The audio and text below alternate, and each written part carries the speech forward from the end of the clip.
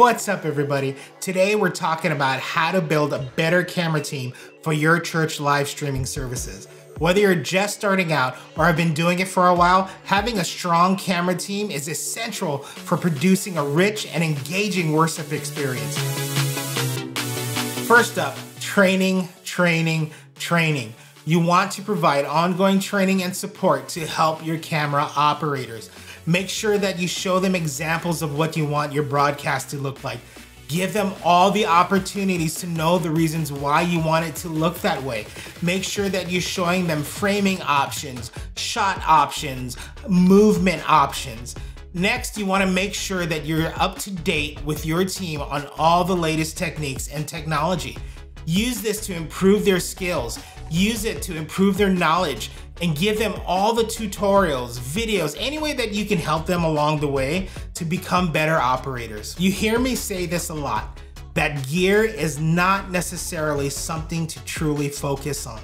But there are times when looking into investing in the right gear, like cameras, lenses, accessories that can make the camera rigs better and easier to hold, or even making your tripods better. It will help your team get into a comfortable position while capturing, and it ensures them that they have the tools that they need to engage in worshiping through their craft. We hear it often that we don't want to be a distraction to a service so that people in the room can worship. Well, I think as church leaders, we should always look at ways to make our team as comfortable as possible so that they can truly focus on worshiping first and capturing second. Next, you want to create a positive and collaborative work environment where your team feels super supported. Listen, set clear goals, expectations for your team, and provide regular feedback and guidance. Help them improve and grow.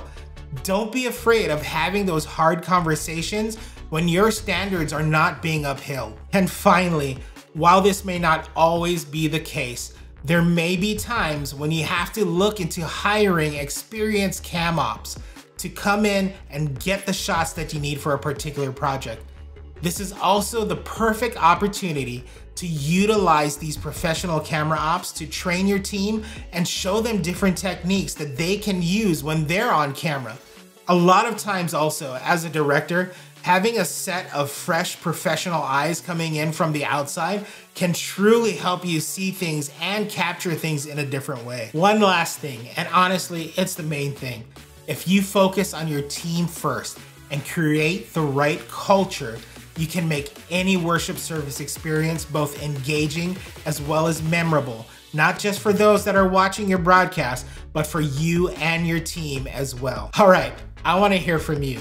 Let me know in the comments any tips and tricks that you've used either in the past or currently that has helped your operators become better. Thanks for watching, and as always, never forget to worship first and capture second.